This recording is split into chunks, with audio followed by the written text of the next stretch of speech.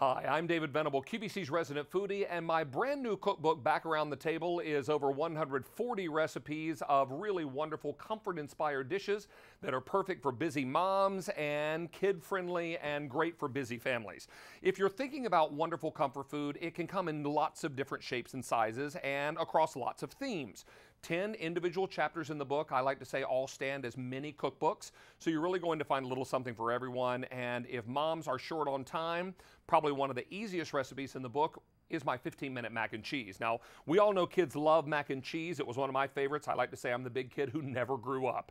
But this particular version is not baked. Now, normally baked mac and cheese can sometimes take up to an hour in the oven. This takes only 15 minutes on your stovetop. And don't worry, moms, I didn't take any shortcuts on this one. No easy melting or processed cheeses.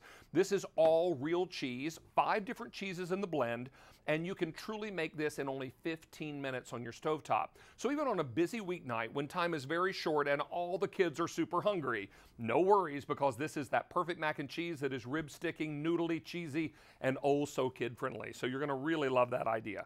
And then also, if you're looking for some lighter fare, moms, I think that's always a nice thing for kids of all ages.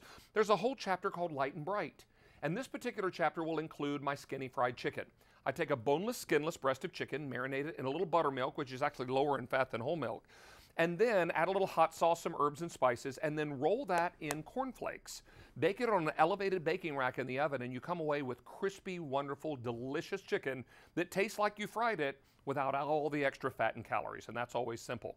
Now, moms, if you're like my mom growing up, I lived in a single parent family. Mom worked full time. If she made pot roast on a Sunday, she used the leftovers on Monday to make mini chicken, or in this case, beef pot pies.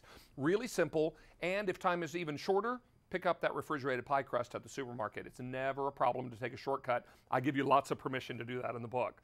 And then if you're looking for sweets for the kids, and I say kids of all ages, think about my red velvet cake milkshakes. These are simple, they're easy, and you blend cream cheese in with the ice cream to come away with that traditional red velvet flavor, even down to the cream cheese frosting. And then what kid doesn't love Snicker bars? This kid does. You're going to love the chocolate cookie crust, a layer of chopped Snicker bars across that crust. Then you're going to enjoy a vanilla and chocolate marbled cheesecake, some of the creamy and most delicious moist cheesecake you'll ever eat. Then I top that with fresh whipped topping, add to that chocolate sauce and caramel sauce, and then more chopped Snicker bars on top. It's all about really bringing together those flavors that we know and understand in food that will really bring families back around the table. Growing up in my house, Mom really felt like family dinner time was sacred. Phones went unanswered, we never watched the television, and what we did is actually talked over great, great food. And that's really what I hope this book will be about for you, that all these kinds of dishes will bring your family back around the table for great food, but even more importantly, great memories and wonderful communication.